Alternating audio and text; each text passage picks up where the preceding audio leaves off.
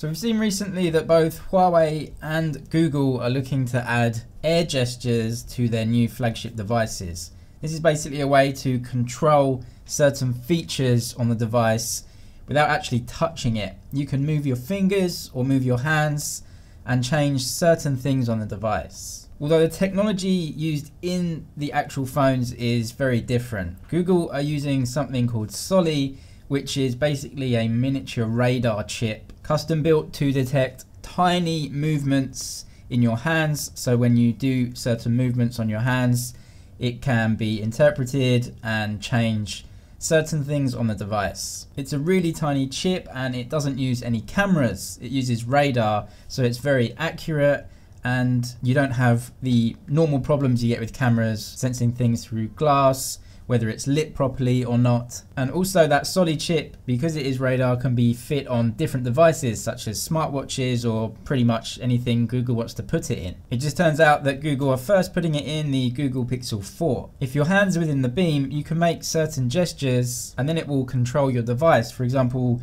you can turn virtual buttons, turn up volume, switch between tracks of a song, or pretty much anything that the software wants you to do. If we look at the Google Pixel 4's rumored front sensor setup, there are a ton of things on the front of this phone. So you have 2 face unlock infrared cameras, a normal front facing camera, a light or proximity sensor, obviously the speakers up there too. You have a dot projector and a flood illuminator for face unlocking, and then you have that Soli radar chip. The iPhone also uses similar sensors for its 3D face unlocking, and we know the Mate 30 Pro also has 3D face unlocking, so uses a lot of the similar sensors as well. So how about Huawei? Does it use the same technology with its proposed gestures?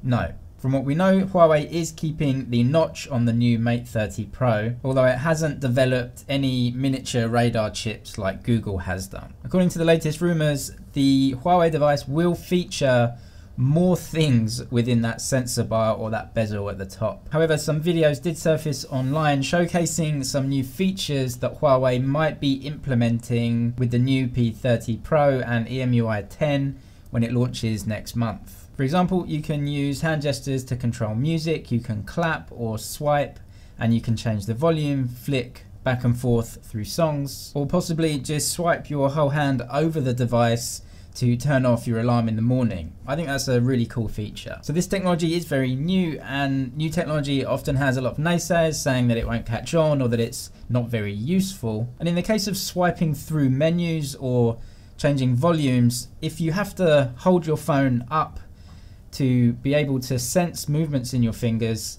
then is there really a difference between swiping like here or just pressing the phone and swiping? I don't think that would add a lot to the usage of a device. But I definitely think there are some really cool features. For example, just swiping over your phone to turn off your alarm is something that I think a lot of people would find really useful. We've all had that time where the phone is sitting on the desk and because of the camera bump it's not even, and you're trying to change through songs and it's wobbling about. So being able to just switch songs from above the phone, I think a lot of people will really like. Huawei isn't using the same technology as Google though.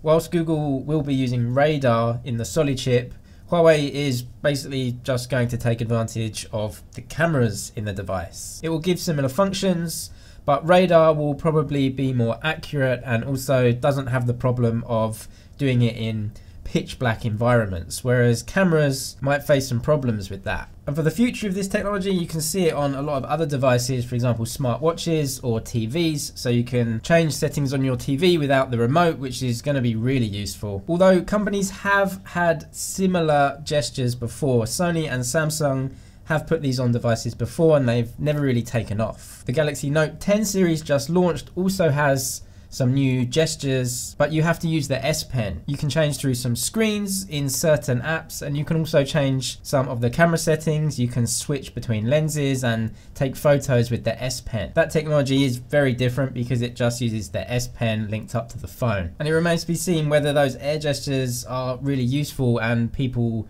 take them up. So hand gestures have been tried and sort of failed before, but there are definitely instances where hand gestures will be an advantage. For example, if you're taking a selfie and the phone is really far away from you, you can just do a hand gesture to take the photo, you don't have to make sure that your thumb is going to be taking the photo. So hand gestures will be coming to phones this year, definitely in the Google Pixel 4, and from what we've seen on the videos, Huawei is trying it too and might be debuted in the Mate 30 Pro with EMUI 10. Let me know if you think they are just a gimmick and something to add onto the phone to try and get us to buy it, or whether you think hand gestures actually will make our lives and using phones easier. And will they become an integral part of the way we use devices in the future? I think it could, but I also think if people don't like using it, then it won't. All right, that's it for now, but I'll see you in the next one.